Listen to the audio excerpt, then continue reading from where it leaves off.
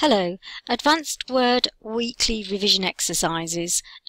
This is section 3 concerning paragraph editing, and we're going to be looking at widows and orphans.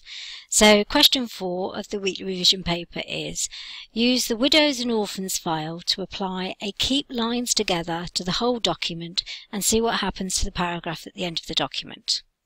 If you want any further help on this, then look at page 30. So once again, using the weekly revision work files for Advanced Word, we're going to move down and find the Widows and Orphans document and double click.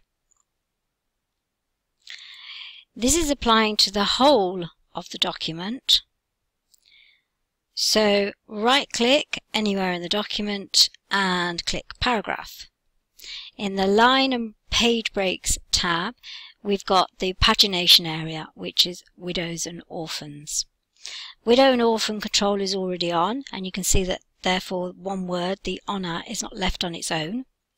But what we need to do is keep lines together by clicking on that option there. So once we OK, notice that the whole of the paragraph connected to that line, that sentence, has now moved to the next page automatically. Great feature for when you're doing your dissertations and you don't want to keep having to keep an eye on what's accepted and what isn't. Obviously one word on a page on its own connected to the previous paragraph is not acceptable.